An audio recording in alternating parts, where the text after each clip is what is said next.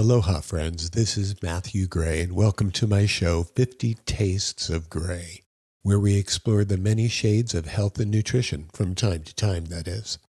Today, we're bridging the gap between two worlds. On one side, there's me, a firm believer in the science that warns us against the perils of ultra-processed foods, seed oils, and sugar. My approach is strict, but it's one that I stand by for long-term health.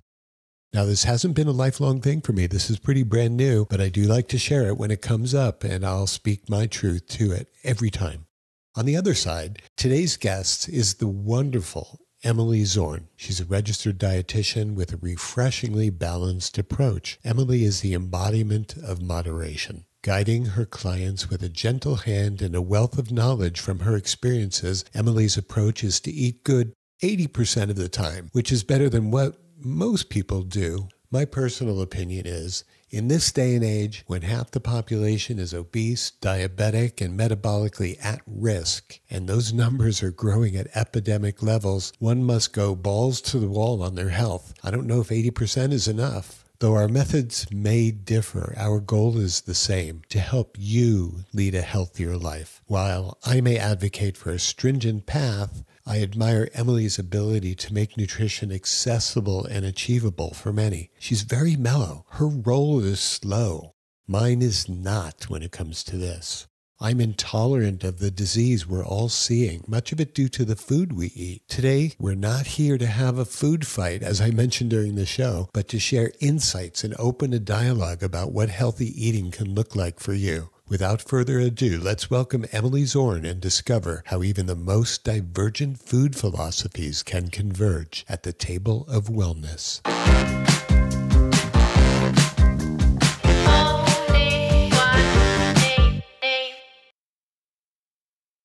Hello, hello.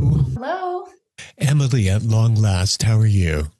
I'm doing well. How are you? Really good. Thank you so much for coming aboard.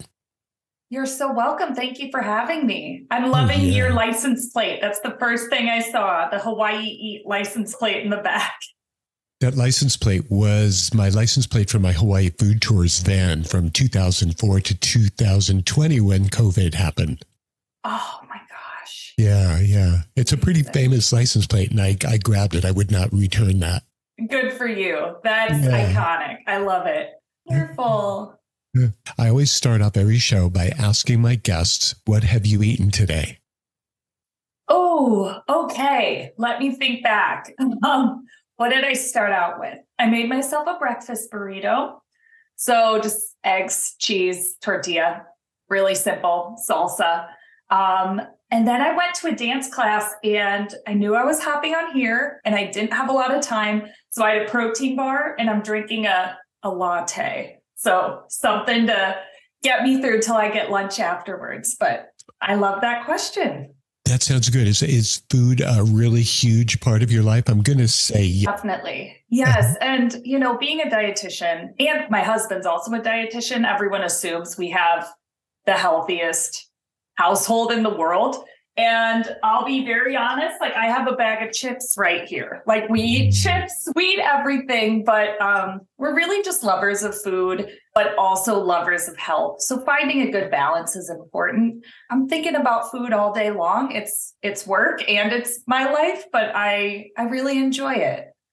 Yeah, that's the same way as I've always been. Definitely. Yes. And that's a big piece of when we travel as well. Food is probably one of the most important pieces for us. So that ties right in with that. Before you go traveling, or at least what I always did was I'd always read up in advance or check the restaurants. If I know where I'm going for breakfast, lunch, and dinner, I don't really have to worry about anything else. A 1 week vacation really means 21 meals. And that's everything else can come around that, right?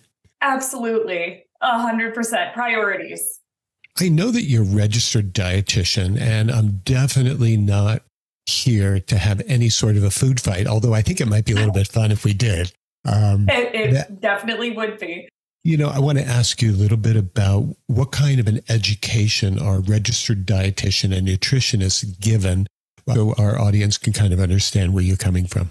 Sure. Yes. So I can speak only for USA because every country has their own ways of certifying dietitians, nutritionists, all of that. But the difference between a registered dietitian and a nutritionist is that registered dietitian, it's a very specific path. So to go to an undergraduate college degree that has an accredited program that's typically 4 years. And then you have to do an internship that's usually a year long, and it's all sorts of different rotations. There's a clinical rotation, food service, long-term care, all sorts of rotations. And then you take a board exam, and then you're a dietitian. Nutritionist is a little looser, right? There are nutritionist certifications out there. Technically, anyone could call themselves a nutritionist, but a dietitian is a very specific path. That's the path I took. And I would say overall, it's very science heavy, very science based. And it's been interesting as I've gone on in my career, taking that science base, but making it fun and interesting for people. And like food should be fun. It should be enjoyable. So that's really my goal. That's kind of a great approach. Would you ever consider that maybe making food too much fun is the reason why half our audience right now has metabolic syndrome, diabetes, or is obese or on their way to being that way? I think that, yes, the too much fun piece is a part of it. The emotional eating is a part of it, right? Using food to feel a certain way, to feel comforted, to feel happy, this and that. And just our environment. Like it makes, I could go on, but there are many different reasons why it's just easier much of the time to not eat healthy. I think it's important to help people meet them where they are and say, in your situation, how can you make a few small changes to be healthy? Not going all the way down the diet path and saying now everything you eat has to be perfect, but with what they're working with now, what are a few small changes they can make that would be effective? So when a client comes to you and says, hey, Emily, help me a little bit, we think it might have something to do with my nutritional part of my life. What do you do at that point? How do you locate and identify their goals? Well, that is always the first thing. So we never start off by talking about food. We always start off by talking about what would be your dream scenario in 6 months? Where do you want to be? And then talking about why is that important to you? Because anyone can say, oh, I want to be healthier. I want to lose weight, this, and that. But those are very surface level. I like to dig a little deeper and say, well, these are your goals, but why? And how will your life be different when you do accomplish that? And really get to the motivation, because food is tough. Like food is something that you make many decisions throughout the day. And if you want to make a change and get to a goal, there needs to be a really solid motivation. So we don't even start talking about food right off the bat. It's definitely a little bit of, digging and questioning and coming up with, why does this matter to you? So if I were to turn the table on you and ask you, where would you want to be in 6 months? How would you then express your response to that? That's a really good question that nobody has ever asked me. I feel very much at peace with food, with how I'm, approaching my day-to-day eating. It's very balanced. And so in 6 months, where I would want to be is honestly right where I am now, just feeling very confident in my choices, knowing that I know how to fill my kitchen with foods that are healthy and filling and make me feel good. I know how to cook a few meals that are wholesome and taste, just eating in a way that is fueling me for my current life, which is I work, I go on walks, I do dance classes, things like that. So if I were training for something or I had a big backpacking trip coming up, that would probably change. I'd have to change my eating. But yeah, that's the truthful answer for me. Don't want to have a food fight, but I do want to go back to the beginning at the top of the show, and I asked you what you've eaten today. A couple of things that you responded to, and that response was a protein bar and chips, which are both what I think are considered ultra processed products. And how does that fit into a healthy lifestyle? So I always tell people, and I should preface this by saying nutrition is extremely personalized. So everything I say, all the advice I give, take it with a grain of salt, because it's going to be different for every person. But in general, and what I find works for me is I try to do about 80-20. So 80% of the time, it's whole foods, it's fruits and vegetables and whole grains, lean proteins, all of that, 80% of the time. And that leaves 20% of the time for right before I hopped on today, I had 10 minutes. I didn't have time to cook a whole meal, but I did have a protein bar and a handful of chips, and that will get me through. So my approach now is the rest of the day, my lunch, my dinner, it's going to be 80% foods because I had my 20% foods already. So for me, that's where it fits in. And I know people have their different approaches. Some people feel better eating 100% of the whole foods, 100% of the healthy foods. For me, it just fits better in my life to have a bit of a balance. So it's just deciding what works best for you. And at the end of the day, how do you feel after eating a certain way? If you're feeling good, if you're feeling energized, that's a way to tell that this way of eating works for me. Everything in moderation, even excess, is what you might design for somebody on a bespoke level if someone is coming to you and wanting to help themselves. Yes, that's my approach. And I recognize it's not for everyone. And there are dietitians who will be a lot more strict and a lot more, let's minimize processed food completely. And that's completely fine. I'm not the dietitian for everyone, but I am the dietitian for a subset of people, and I try to serve them as best I can. It seems like when people are young and fit and healthy like you are, really don't have to pay as close attention to their diet and their metabolism at any given moment. But as we age, have you found that some of your older clients saying, I've gained a few pounds over the last few years. What can I do about that? So how do you work with somebody who is not young and invincible and fit like you are? Thank you. So that happens all the time. Probably 50% of my clients are age 50 and older because they recognize the way that I've eaten my entire life is not serving me anymore. And the way that I used to adjust my diet to make it a little bit healthier, it's not making any changes. So I always start off that conversation by saying, about every 10 years, our body does change and we need to respond with a different diet, right? The way that we ate when we were 20 or 30 is not going to cut it when you're 50, 60, 70. Right. So a few things we'll talk about is really just looking through the diet and seeing, okay, we talk about balance, but is the balance pushing too much towards those 20% foods? How do we really find a balance that is now working for your new body or the body that you have now and the metabolism that you have now? So again, this is very personalized, but in general, for most people, they're not getting enough protein, and protein is super important as you age. A lot of it is just muscle related because as you age, it gets harder to hold on to the muscle you have, and a lot of muscle wasting happens. So eating a lot of high quality protein can help with that. And then also doing resistance exercise. So I'm not a personal trainer, so I don't give out prescriptions for that. But those two things paired together can really work wonders for people as they age. Yeah, no, that sounds like a great response. What kind of things are going on right now as far as myths that you're seeing widely spread on the internet or otherwise about food and diet? Good question. So I have a whole podcast where we answer these questions. So RDs versus BS, registered dietitians versus BS. And we're on episode 84. So we have 84 different topics of things that are out there, whether it's, the keto diet, intermittent fasting. We most recently, this week we're doing an episode on alcohol and really talking about, okay, what is the truth behind these things and what's BS or the myths, really?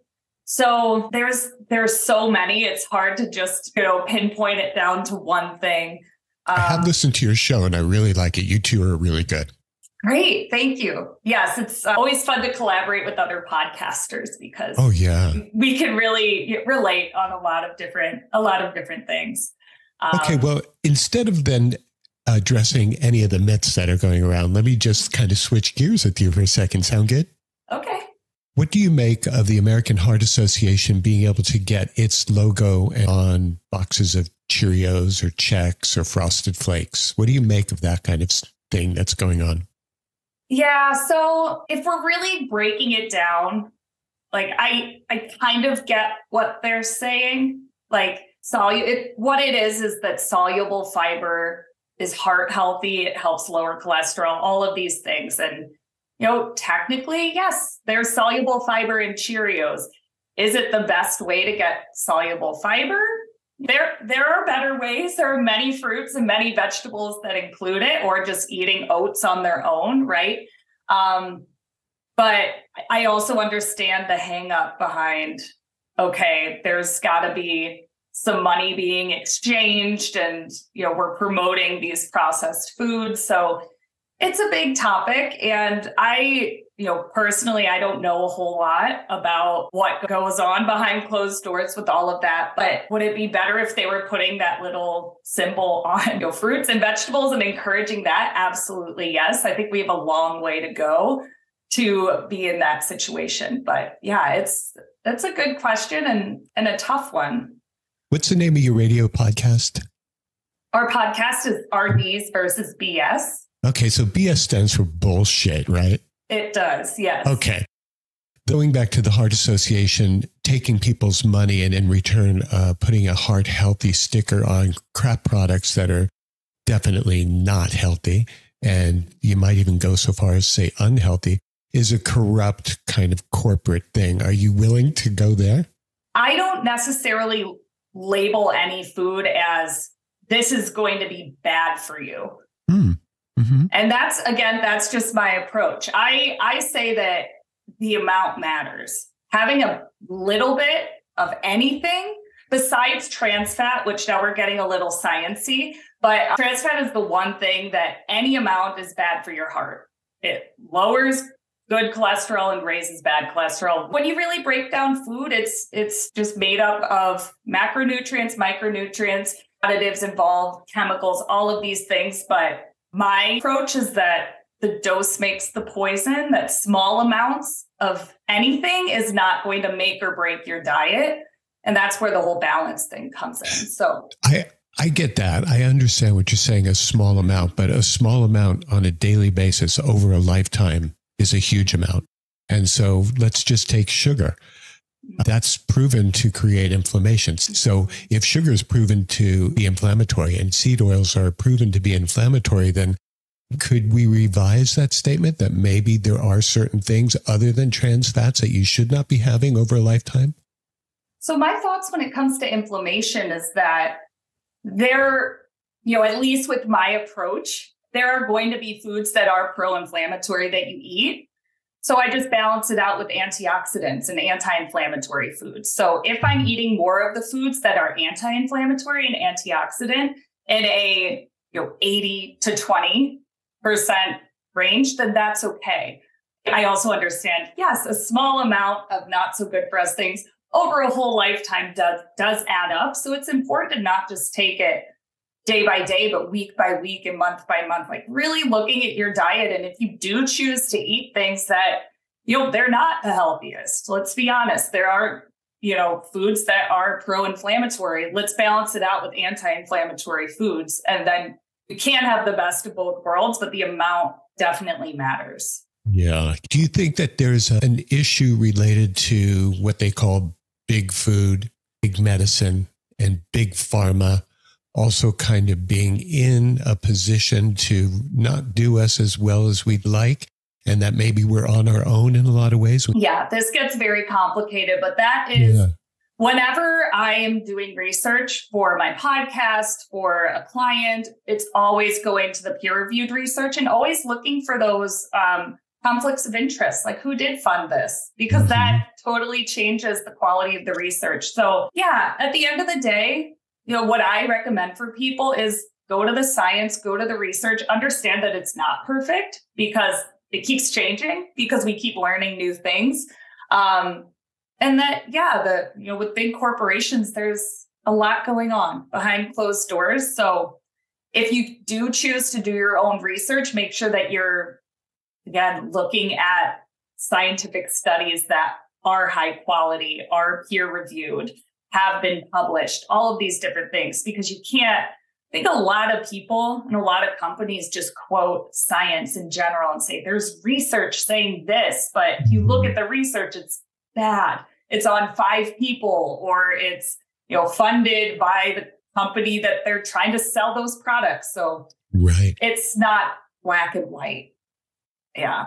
There's a big gray area there. It's difficult for us mere mortals to do any sort of research or drilling deeply into any sort of scientific study. Everything is so politically motivated, even food science, because there is so much money behind it and there's that profit center. It's difficult for a regular person if they don't have good information, and it's hard to get how to really improve their diet. Half of our audience right now is suffering from obesity or diabetes or on their way to that.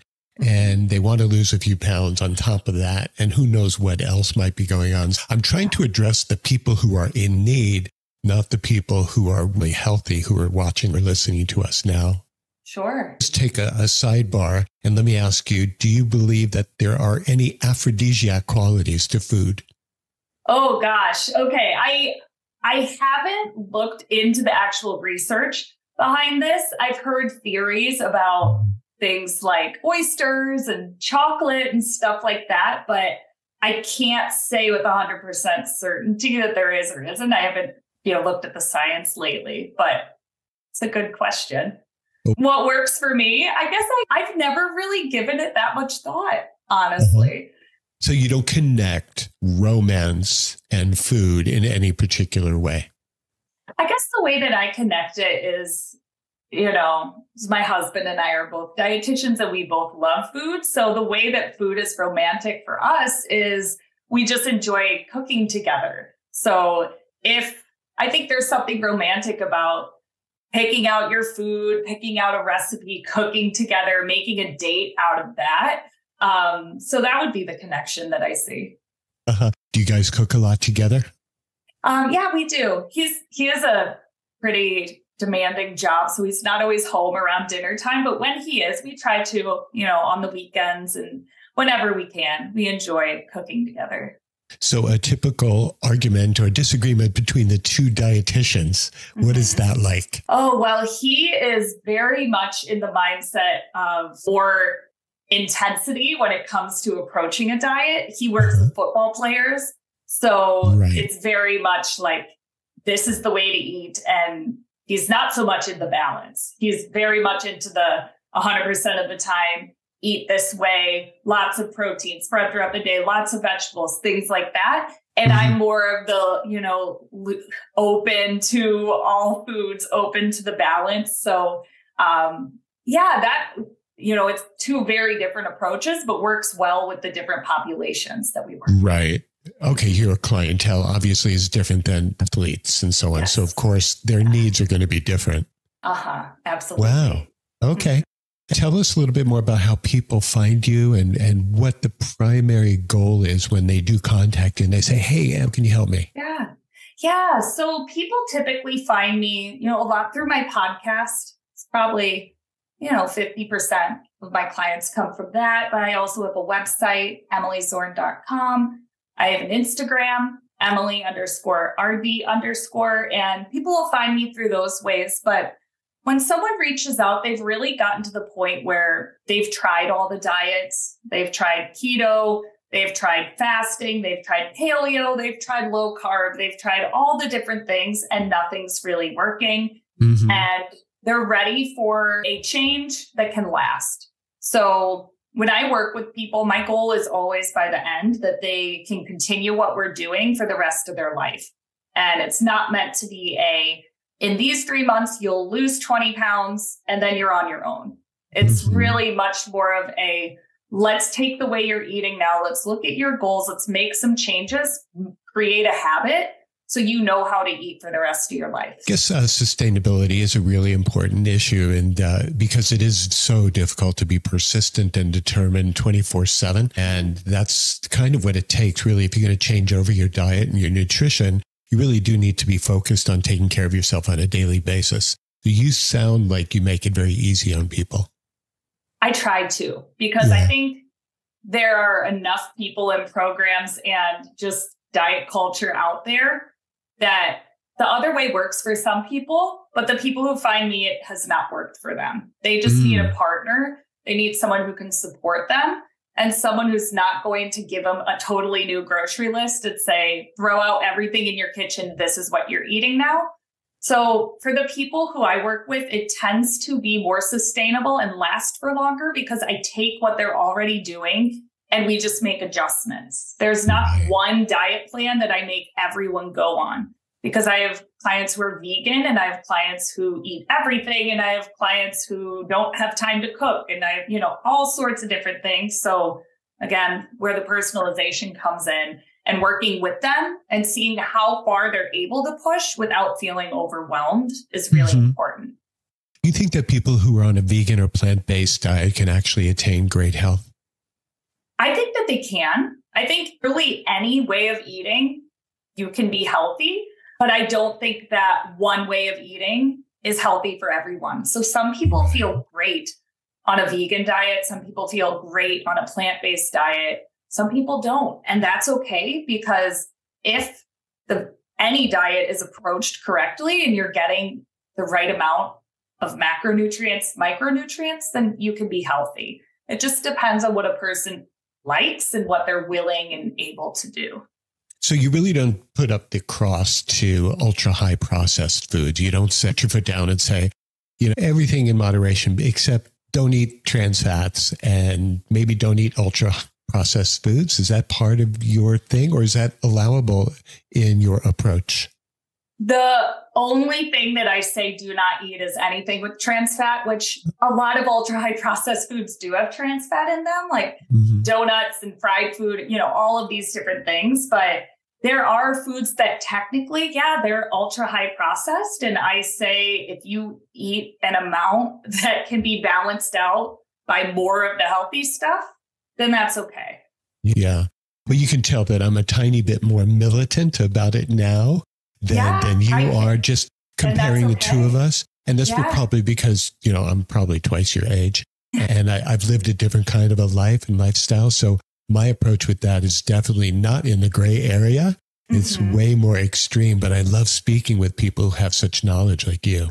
You would definitely be in a similar mindset as my husband, who very much has, black and white. These are the foods you should be eating. These are the foods they shouldn't. And we're both dietitians. So I just think it is interesting to talk with people with different approaches, because let's be honest, all of them are okay, because there are so many different people and everyone needs a different approach. So it's interesting to hear everyone's thoughts on it. It's really interesting, Emily. I don't know if this happens to you, but it's happened to me and several hundred people I've spoken to about taking care of themselves. I asked them, when was the last time you went to your doctor and he or she asked you, what have you eaten today? Never. And the answer has always been never. I think that that's such an important factor, that our medical establishment has no freaking idea about what's right for us. Yeah, they can set a bone or they can do a surgery on you. But if they're asked how you can take care of yourself on a day-to-day basis by way of diet, which is what we put into ourselves constantly, they have no clue. I have a friend who's a pain specialist, and he's awesome pain specialist. He can perform all of those very, very delicate operations and so on. But you ask him about what to eat and he has no clue at all. Yeah, we're missing the preventative part in health. And, it's good that we have a health system that can take care of us when we are sick. But I definitely lean more towards how can we make this system help people preventatively? Like with nutrition, my services aren't covered under insurance because it's preventative. Unless someone already has diabetes, already has kidney disease, then it's covered. And I'm biased. I'm a dietitian. I think food's very important, but why is that not the case? Why don't we want to prevent people from getting these diseases in the first place? Right. Well, that comes down to, in my opinion, the whole big pharma thing. So it's the big food thing that gets us sick, and it's a big pharma thing that kind of like stamps us out. It's that whole profit motivation, I believe. And so it's difficult to find good people like yourself or me, someone who can help guide regular folks away from the whole profit center of big food and pharma and be able to help them lead a happy life, and a good future. Yeah. It's difficult to find those kind of people. I want to circle back to any of the big BS myths out there that are in the media that you want to address. Yeah. Okay. I'm going to have to think on this one because there's just, you know what, it might be, if you don't mind, I might just pull up our podcast just so I can see a list. Great. That sounds good. Because I know you guys have spoken about keto, and that's something that I'm a huge fan of, except I don't like the label keto. I like low carb lifestyle. And so why don't we just go with that? Get your gut reaction on that and tell us what you believe about low carb lifestyle and why that would be beneficial for most people. Yeah. So I definitely think that it does help for a lot of people. Again, like when I was talking about the vegan diet, some people really benefit from eating that way. They enjoy it. They feel good eating that way. Great. Same with keto. If it's done, or keto, low carb, if it's done correctly and you're able to stick with it, then absolutely. Like it's been shown, in the research we've had over the past 20 years or so, it has been shown to be beneficial for overall health, for heart, for, weight management, all of those different things.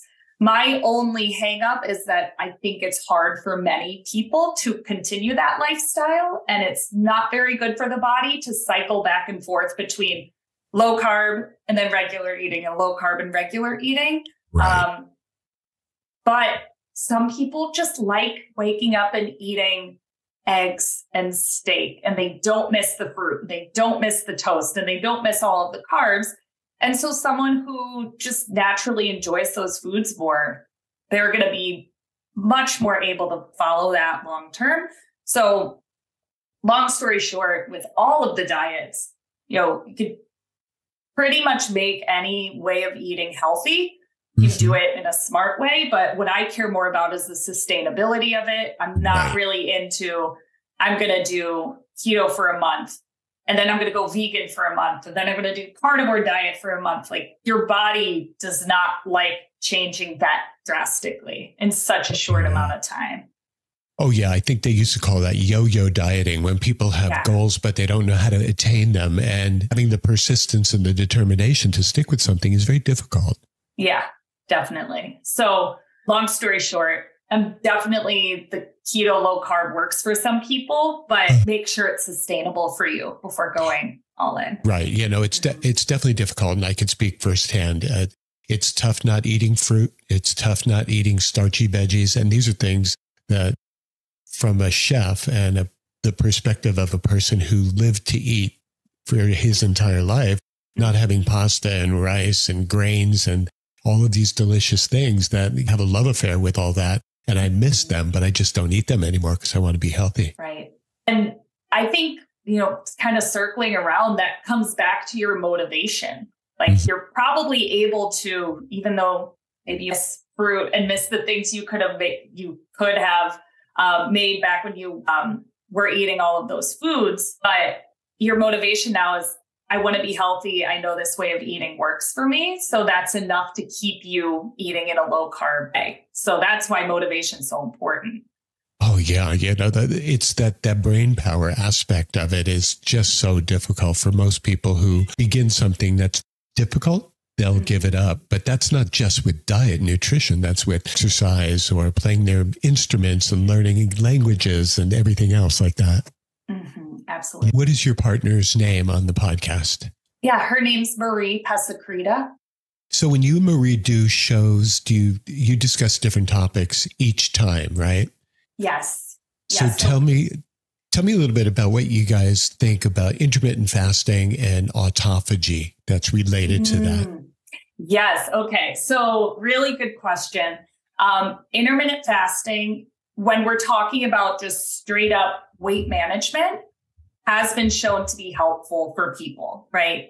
For some people, not everyone. We're not saying if you do intermittent fasting, you're definitely going to lose weight, but it does help for many people just to shorten the eating time frame. Again, doesn't work for everyone. When it comes to all of the other benefits that they're talking about, the autophagy and, lowering inflammation, making lifespan longer, things like that, the research is there, but we need a little more to say for certain that if everyone does intermittent fasting, you will get all these benefits, but it's starting. So it is very, very exciting, very interesting. For that, I think there needs to be a little bit more before I go out and tell all my clients to start doing intermittent fasting. But luckily, if it's done right, it's definitely not harmful. So if you enjoy intermittent fasting, if you're someone who feels good doing it, who naturally doesn't eat till 10 a.m. and stops at 6, that's fine. Keep doing it. But not to the point where I say everyone has to do intermittent fasting now, but it definitely does work for some people. So you definitely address the weight management issue with intermittent fasting, and it totally makes sense from, consuming calories in a smaller window. But what about autophagy? And can you explain to our audience a little bit about what autophagy is that is occurring when you are in a fasted state? Sure. So the idea of autophagy is your body has all these cells, and when you're fasted, your body is not focusing on digesting, so it can focus instead on cleaning up the cells throughout the body. So that's what autophagy means. It's basically like the body, quote unquote, eating itself, autophagy. So it's interesting because if we're what we typically do now, like, yes, eating throughout the whole day, the fasting window is smaller, less amount of autophagy, will be interesting to see in future studies. Okay, what does this mean? Like, I want to see a long-term study, like 10 to 20 years of people who are fasted versus non-intermittent fasting people, and to see, okay, what is the difference in autophagy and what are the actual outcomes? Like, what is the benefit of having more of this? There's a lot of potential there. It appears to me, Emily, that a lot of really great science is not getting done on certain things, let's say intermittent fasting or low carb diets, because there's no real profit center there. And to fund a project like that is very expensive. To do studies is very expensive. And if there's no company that's going to be benefiting except just humanity, who's going to be funding those kind of studies when we're already now starting to see really great information coming in on that? That's a really good question. A very good question. And nutrition research is difficult and complicated as it is, right? So the more money, the better. But it's just a question of where does that money come from? And you bring up a good point. Are there any people that you're watching on YouTube who specialize and focus on the kinds of things that we've been speaking about today, who you follow and you admire and you think are worthwhile mentioning here on our show? Yeah, definitely. So, the people who come to mind, and I'm biased because I'm another dietitian, I do most of my connection and social media work on Instagram. So the people who I follow are typically on Instagram. The first one who comes to mind is, her name's Dawn Jackson Blattner, and she's a dietitian out of Chicago. I think her handle is DJ Blattner. And she is all about, I think she leans a little bit more towards the let's eat healthy whole foods most of the time, but she also does a great job of taking those healthy whole foods and making it fun. So she's all into, superfoods and whole food diet and all of these different things, but in a fun way that making it taste good. So she was my boss. I worked for the Chicago Cubs minor league for a couple of years, and she was my boss there. So she is amazing. She's number one. And then just one more person I'll shout out is another dietitian friend named Stephanie Meisen. And she worked for the Olympics out in Colorado Springs. And She is a chef RD, so knows a lot about food, knows a lot about the science behind food. And her handle is Cook, Eat, Compete, and lots of good recipes, very wholesome. It's about making food that tastes good, but is also packed with nutrients and leans a little bit more towards the athletic side. But those are two people I would definitely recommend following. They're fantastic. Oh, thank you. That's really good to have that kind of information. Now, you said you worked with the Chicago Cubs farm system. Are you a baseball fan? I am. Well, I'm from Cleveland, Ohio, so I'm a Cleveland all sports fan. But yeah, I like watching baseball. I'm more of a football fan. Like of all sports that I probably watch football the most, but I do like baseball as well. So who's your favorite baseball team and who's your favorite football team? Well, both are Cleveland. So the Cleveland Browns football and then the Cleveland Guardians for baseball are my favorite. Oh, that sounds good. That's good. Yeah, I'm a baseball freak myself. So nice. Who's your team? Definitely the Yankees. I was born in New York, so they're my team and always have been. So I follow them, and it's really interesting watching what's happening now in pro sports. And also, if you pay attention to nutrition and diet like you and I do, it's interesting that they all have coaches, they all have people and specialists and so on following them. Mm-hmm. Yeah. Sports nutrition has just blown up in the past 20 years. Definitely the past 20 years. Like almost every professional team is now required to have a sports dietitian on staff. And then, the really high-end athletes go to another level and get their own people as well. So it's good to see the importance that people put on nutrition. Oh, yeah. I'm so happy you joined us today on 50 Tastes of Grey. Emily, is there anything I didn't ask you that you wanted to share with us? That's a great question. I think you did a really good job of asking thought-provoking questions. And I think you asked it all. What's your favorite season? Summer. Getting into it right now. I like warm weather. Growing up in the Midwest, it was pretty much the only time we could be outside and not have to be wearing a coat and you could just enjoy. But yeah, I like the warm weather. I like the sun. I like swimming, and places I live, summer's the best time to do that. And what part of the world are you broadcasting from right now? I'm in Palo Alto, California. So the Bay Area of San Francisco. Oh, that sounds great. Well, good. Thank you so much for joining us. We really, really appreciate it. And I hope that everybody will tune into your show called RDs versus BS. Great. Thank you so much. Yeah. Thank you for having me. This has been a great conversation. Super, Emily. Best of success to you. And I want to say aloha to you for now. I love that. Aloha to you as well. Thanks. Take care. All right. Bye. Bye.